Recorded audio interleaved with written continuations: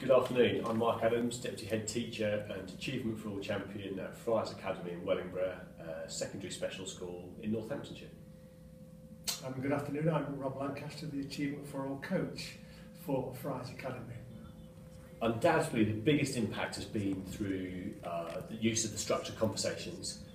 When we initially engaged with the Achievement for All programme, our parental consultations followed a very traditional model of 5 to 10 minutes discussing an aspect of data and progress. We've now trialled the structured conversations a number of months ago with our Achievement for All cohorts, had 2 groups of 8 pupils. They were so successful and the feedback was so positive from staff and families. We are intending to run that across the whole school, so all 147 pupils will have experience of structured conversations, with next year's academic model looking at doing that at least twice a year, as well as the annual review.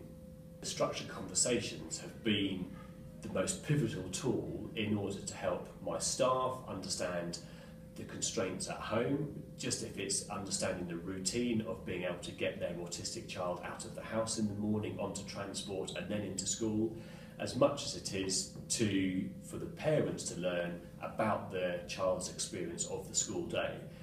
That information has been pivotal in helping understanding, engaging our parents further, and therefore providing a better experience during their school life in order to prepare them for post-16.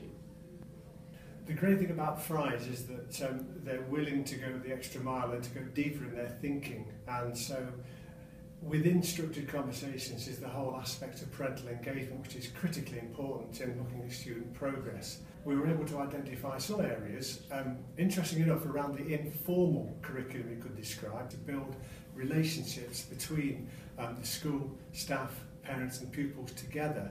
And that kind of collaboration, although albeit informal, really pays dividends, because it's actually relationships with a purpose, and the purpose is to improve the outcomes for families and children, and without taking into account the family dynamics and the parents, you're missing a trick.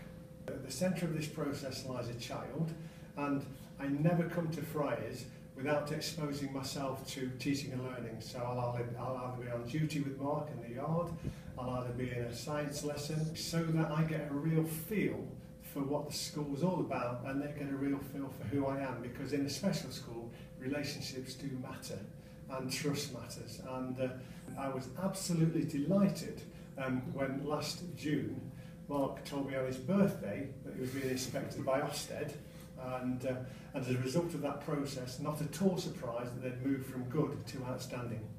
Working with Rob has been a fantastic opportunity for us. Rob provides a very good third-party critique for us, and I think probably going through the needs analysis process and then identifying areas where we can develop our systems, improve the opportunities that are there available for our pupils. One of the biggest benefits for me is to have somebody who has got experience of special education needs at a leadership level, providing experience from a broader range rather than just Friars Academy. It's great to work with our young pupils here, but of course it's a demanding role, and a significant amount of my focus is upon Friars Academy. It is wonderfully useful to be able to experience elements from other academies and other areas who are also operating at a good to outstanding level, because of course it's not about reinventing the wheel, it's about learning good practice and applying it to our context. It's been a very useful use of our time and resources in order to support our pupils to fully prepare them for post-16. We don't want to just rest on any kind of laurels about being an outstanding academy or indeed a special education provision. We want to make sure that we're continually developing and improving and making sure that the young people who come here and the staff who work here, that it is a first-class institution.